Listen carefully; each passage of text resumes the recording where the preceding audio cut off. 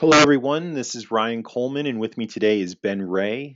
Today, we're going to be discussing the annotation widget and the release that's coming out here in a couple days. We're really excited about the annotation widget. It's been a request for quite some time, and we're really excited to see what you're able to do with it once it gets in your hands. Ben, I want to just go through a couple things. I mean, this has been a request from pretty much every type of industry, but I mean, what are some of the very specific uh, industries or use cases that you really see the annotation widget making a big impact? So some of the largest that we've seen have been types of inspections. I mean, really runs the gamut there from anywhere from these engineering groups, healthcare, and a lot of car service groups too. So I mean, there's a lot of use there. I mean, it mostly has been in the inspection field from what we've seen. From what I understand, it's one thing for you to be able to mark up a photo. It's a whole nother when you really see what the features are that you're able to do. But before you jump into the actual showing the demo, what are some of the features that you're able to do with the Right. So some of the great things you can do with it are actually take a photograph and then annotate on top of that.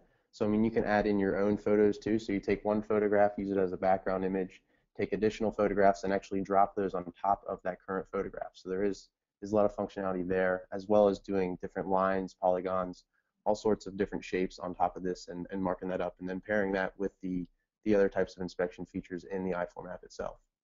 No, that's great. You know what? I think right now would be best if we jump in and just show what's happening on the device. So on my screen here, you'll see I have a test form here. It has the annotation widget and our email field. So I'm going to open up the annotation widget, and here's what it looks like to start. You just get a blank screen. So the first thing I'm going to do is actually take a photograph of something. So I just pulled up my camera here by clicking the bottom right option, and I'm going to take a photo. Actually, I'll take a photo of outside here. So I take a photo of the wall. I select use photo, use it as a background image. And then from here, what I can do is I can actually draw upon this. So I'm actually going to click this pencil option here and make the size a little smaller. And I'm actually going to circle two of the infractions that I see on this wall. So right here is going to be infraction 1, and right here is going to be infraction 2. And then from here we can actually change this. So I want to actually do some straight lines. I want to do the width of this window so I know what size glass I need to replace. So you'll see I click this bottom button down here and click the line. And then upon here we can actually go into the text and we can enter whatever we'd like here. So I'm going to say this is 25 inches, and I'm going to up the size here to 30-point font, and I'm actually going to change the text as well. Something heavy italics we can see a little better here. So I hit done. I can actually move this around as needed. So that's just some of the simple features you see there as well. And actually, one other thing I wanted to show quickly is you can actually add in these sorts of symbols here.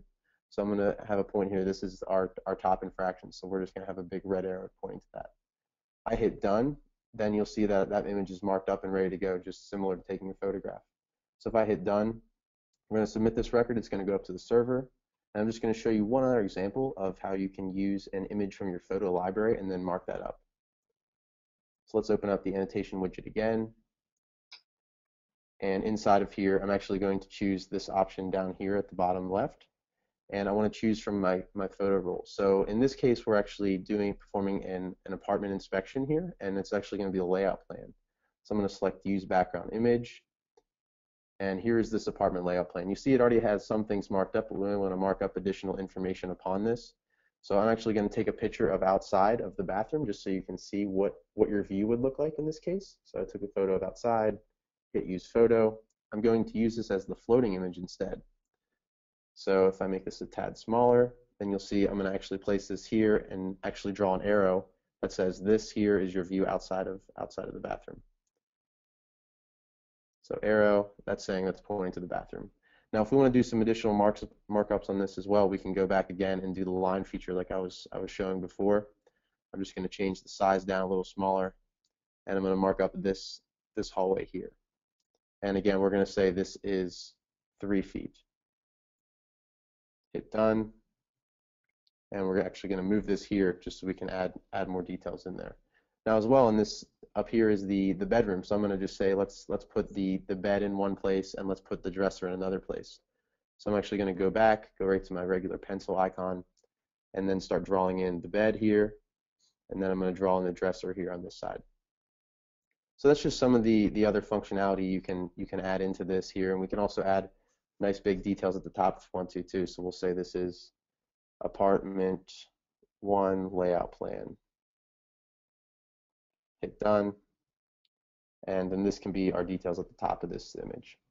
So if I hit done, what it's going to do, and I hit done again, it's going to submit to the server, and we're actually going to be able to view this data right on the back end. So I can just show you how it looks when it will come through as a report.